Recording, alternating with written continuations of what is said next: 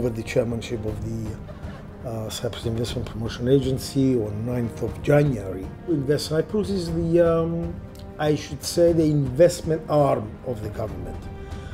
It's the organization that the government wants to entrust the promotion of our country as the ideal investment destination. We try to put a plan, a 3-year plan, to show our direction, both geographically and the line of businesses that we wanted to promote for.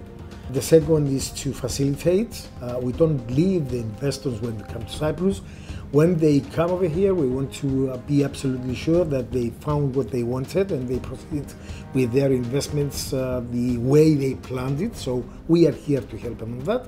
And the third pillar is to try and assist the government on any kind of reforms that they have to pass either through the parliament or through any regulations that they need to be in place in order to proceed with as much ease of work for the foreign investors as we can. So these are the 3 most important pillars that we base our work on, and our plan is proceeding in accordance with what we focus on all these 3 pillars as we go along. We choose companies that they have real value in Cyprus, and the selection is done very, very carefully. The companies, they represent a whole spectrum of geographical locations. You will see that all the companies, they have different destinations. So we want to focus on the one hand to promote Cyprus in destinations, in countries that we didn't have the chance to do before. And by that we mean geographical areas that we know there is a big interest for investment funds, for the education, for health. As you know, health industry in Cyprus is undergoing a huge reform. And also apart, or I have to say, from the 3 main driving forces of the Cyprus economy, which is of course the tourism, real estate, and the shipping industry. So we want to focus on some other things, some more innovative ways of promoting our new industries, new fields that we want to promote. And these areas are based mainly in the Asian market. So we want to make a breakthrough in Singapore. We want to promote also Cyprus into the Indian filming industry. We want to promote Cyprus in the United States as far as the headquartering and the energy sector are concerned, and startups and innovation that we have a lot of talks right now going through with Israel specifically. And we are proceeding to have a very good collaboration with the Israel government through the embassy in Cyprus, how we can promote these fields of the line of businesses that we want to promote. We think that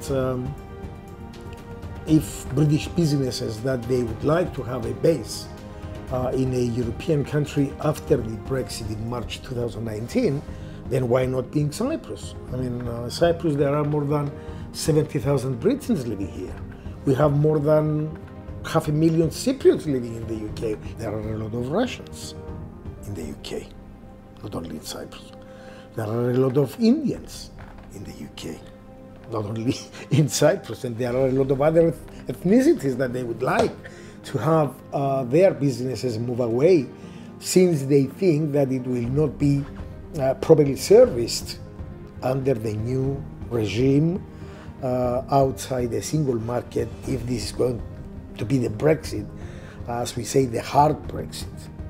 Because the hard Brexit, actually, it means that they are not going to be part of the single market. So a lot of businesses, they want to be part of that market, and why not do it through Cyprus? Cyprus is a beautiful country. Cyprus gives all the incentives that an investor would like. We are the only safe country. You know that we have been voted by Guardian in 2017 as the safest country to do business for youngsters. So, I mean, if we have these kind of assertions about Cyprus, why not somebody choose Cyprus? We have a location, a very strategic location, that everybody who does business, then I don't think they would like a better location than Cyprus. A lot of companies, well, perhaps I'm exaggerating when I say a lot, but quite a few companies that they have their base in Dubai, they are ready to come to Cyprus. We have the qualified staff to be in Cyprus. You know that Cyprus is ranked second in the world compared to population in university graduates. And more than 80% of the university graduates are from the UK. We have all the business advantages that somebody would look for. And we have more than 62 double tax agreements. That makes life easier for the business people, because double tax credit means that they will not be taxed on the same income twice. So they like all these kind of advantages that we have to do business, because Cyprus is a good place to live. And we have a lot of people that they bring their families, they bring their children, and they try to make it their home as also their base for business. Investment funds is one of the areas that we gave a lot of effort in order to promote it, and with very good results, I have to say. We have more than 18% increase in registering investment funds in Cyprus, and this is very good because, you know, we started late, and comparing to 3 to 4 years now of promoting the investment funds and having almost 20% increase in each year, it's a fantastic number of registrations, and this makes Cyprus now having more than, if I'm not mistaken, more than 2.5 billion of asset management in Cyprus investment funds. Energy, of course, it's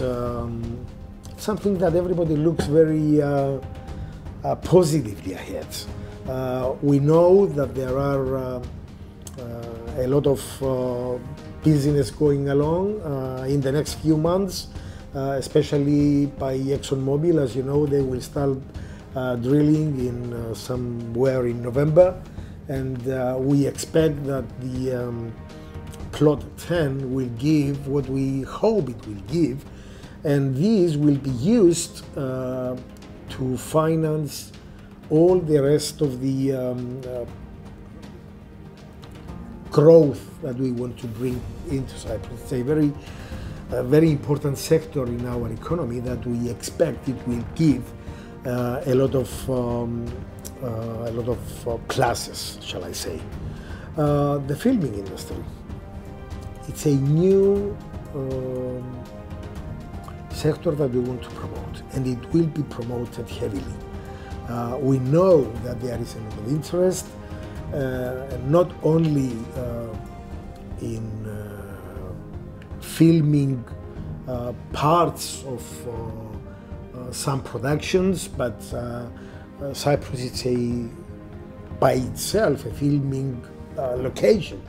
So it's a studio, as I say, by itself. So why not? It's something that we want to show. It can assist a lot of those people to choose Cyprus. You know that they spend millions and millions, and especially Bollywood spends 3 times as much as Hollywood does. So we have a lot of interest from Indian film. Apart from that, we have, I would say now, the best package of incentives for the filming industry around. So it's going to be very important sector of the future economy. We closed with 3.9% rate of growth last year, which is the highest in the Eurozone and the second highest in the whole Europe. And we are going to close around 3.8% this year and 3.5% the next year. So a continuous rate of growth high enough will give a very good advantage on all the other economic sectors that we want to be assisted by this growth. And the growth means surpluses. Surpluses means money, and money means also social reforms that they need to take place in order to facilitate the good quality of life for the Cypriots and not only. As I said, we have problems, and these problems we want to be solved by promoting the right reforms that they need to. And one, and I think the biggest, is the e-governance. It's something that we are discussing with the Ministry of Interior, because e-governance it must be a way of life. It cannot be just words. We have to put it in practice if we want to say that Cyprus is the right and innovative and all these nice things that you say about the country if you want to attract the right investments. So we want to do that, and it's our top priority. I come from the business people of the business community in Cyprus. I have more than 35 years of experience in the local and the international market. I'm a partner at KPMG, so I know everything about this kind of business and the investment business and how we can promote it, because I'm doing it all my life. I am promoting businesses, and now I'm given the opportunity to promote my own country. And this is the most important thing for me. And that's why from the first moment I said to the president that it seems you trust me a lot and I trust you a lot. And together we are going to do this kind of job to bring what we hope we will bring for the sustainability of the growth and the economic